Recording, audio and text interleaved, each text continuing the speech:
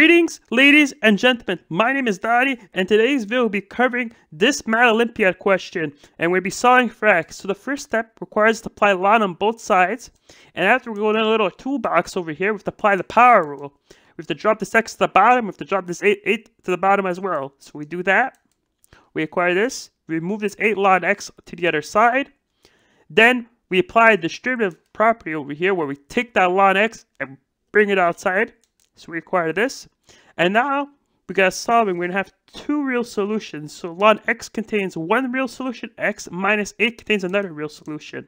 So we're gonna first do ln x, so we make ln x equal to 0. We raise e on both sides of the equation, and now x equal to 1. This is one real solution. Now let's do it for x minus 8. So x minus 8, we bring the minus 8 on the other side, and we acquire x equals to 8, and that's another real solution. For practice, solve this question.